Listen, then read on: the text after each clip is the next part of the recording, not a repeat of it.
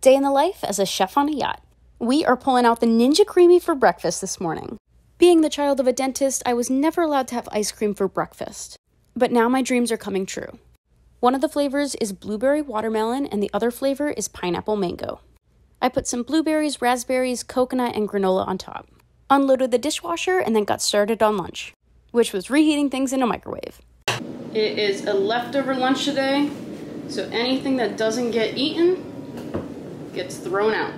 I made 4 different creamy recipes, got those in the freezer, and then made my midday espresso with white chocolate chips. I went for a little walk around the marina and saw a stingray.